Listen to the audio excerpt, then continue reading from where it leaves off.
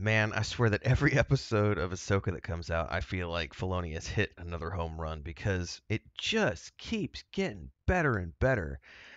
This episode, some of the cinematography in this episode is just, I mean, it's bordering on the edge of like iconic, even though it's just a TV show. And I know that sounds weird to say that, but it makes sense when you dive into what's going on here.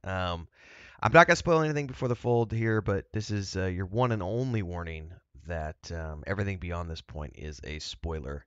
I don't do spoiler free. I review the whole thing in its entirety. We talk all the things from the episodes. So if you haven't watched it yet, make sure you watch it first, or if you don't mind, you're good to go. If you like what you see, like, subscribe, hit the bell icon. We review this and lots of other shows, play video games, do lots of other things. Check out the playlist, join the channel, of course, as a member to get access to all those videos that you see up top, and join the Discord. Links are down below. Without further ado, 5, 4, 3, 2, 1, we're going. The final spoiler alert. This is a heavily Ahsoka focused episode where it's all about her and her past. And I gotta say, if you've never seen the Clone Wars, it's okay because this is something. The way they shot this scene was extremely poetic, and it makes sense even if you haven't seen Clone Wars. But if you've seen Clone Wars, holy crap, does this memory sequence just slap on all levels. So essentially, when she fell off the cliff at the end of the last episode, she fell into the ocean, and she's in this like memory state. Like she's basically in a coma at this point. And in this memory state, she meets up with Anakin as a younger version of himself. And during this episode, we see that encounter unfold as he repeats the message, live or die, live or die. And he starts taking her through this sequence of memories where she's going down. And, the first one is her on a battlefield when she's still just a little, a little snips.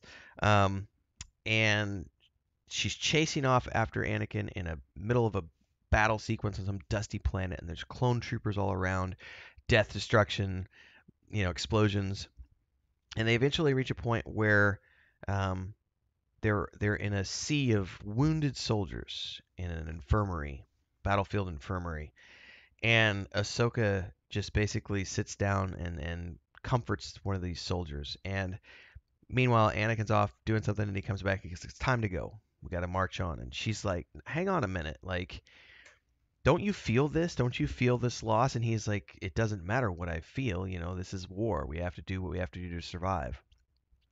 She's like, "This isn't what I signed up to train. This isn't what I signed up to be. I didn't sign up to be a soldier. I signed up to be a Jedi." And he's like, "Well, in my master's time, the Jedi were defenders of the peace, but now we have to be soldiers if we want to survive. So I don't get the luxury of teaching you how to be a peacekeeping Jedi. I have to teach you how to survive a war. So that's the training you're getting. I can't change that." And it's a very brutal lesson as he then like runs off with the clone troopers and into the fray and leaves her to like either follow or die. And there's this sequence that happens. It's the first of several when he does this. But as she's watching Anakin run off into the red dusty mist with like the blaster bolts and explosions and all the clone troopers, the scene flickers. And for just a brief second you see Darth Vader strolling into the chaos, and it was like, oh fuck, what did he just do? And that's not the only time he does it. There's she goes to and by the way, whoever was the kid they got to play Ahsoka, man, so well done. Because the next, I'm getting emotional, like and teary eyed just thinking about how cool this next sequence was. So the next one is she's older now, and it's the Battle of Mandalore, and she's there, and she is just shredding with her lightsabers. And I really wanted to use.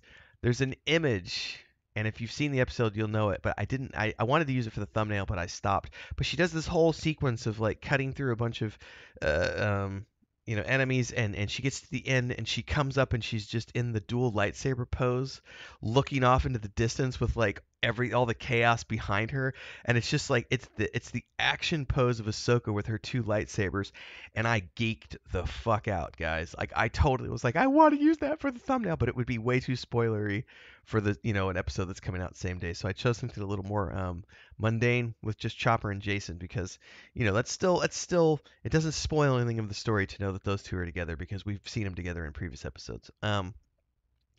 So that was intense. And during this next sequence here, like as she's going through this, she's again seeing flashes of him as Anakin. And this time when they do it, it's at the end of the Mandalore sequence. He's like, I don't remember this battle, and she's like, this is because this was when I'd already left you, and um, she starts to press him, and he's like, "You've learned nothing." And he this time when he ignites his lightsaber, it's red instead of blue, and he turns around and he's got the contacts in, and he's all distorted his face, and he's all dark sidey. And they have this another battle sequence, and in that battle sequence, we get again the flash of Darth Vader in like the silhouette form, and also the way that they did this shot with like the 2D shadowing. So you see the two of them in a lightsaber battle against a backdrop image, and they're just like shadowy figures with lightsabers.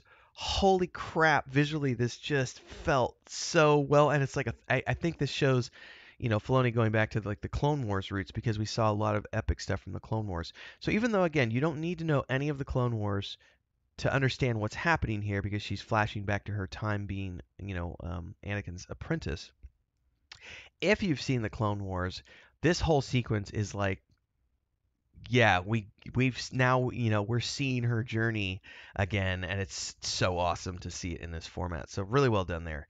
The other storyline here is Hera and I forget the X-wing pilot's name, Carson. They're looking for Ahsoka and Sabine, and they don't find anything, but they keep going over, and finally Jason has a feeling, and this is when we're reminded that this is, um, if you've seen Rebels, then this is where it helps. If you haven't seen Rebels, the name drop they give here is it Kalen? I always forget his name, but the name drop they give here to the Rebels character that is his father isn't gonna mean anything. But essentially, if you've not seen Rebels, Jason's dad was like the guy who taught Ezra, and he was a Jedi. And there's a lot more story there, but there's more Rebels references now too because this whole sequence of them trying to figure out, you know, how do we, where did they go? Where are the bodies and everything else? And he feels something, he senses something. Jason does, and this leads him to find um, Ahsoka floating beneath the waves. And the sequence they have when she's coming back out of the dream into the waves, into the water, is really cool because the way that they filmed that with the pool filling up and her, going under and then actually already being under was really well done. Um, Quick commercial break, everyone, to give a shout out to our first official guild officer, Bubalonia, as well as all of the guild champions, and of course, all of the members who help keep me on the air full time. To join as a member, simply click that join button below and pick your tier, but you can also support with super chats on any live stream or premiere, or super thanks on any upload or YouTube short. Don't forget the Discord. Let's get back to the video.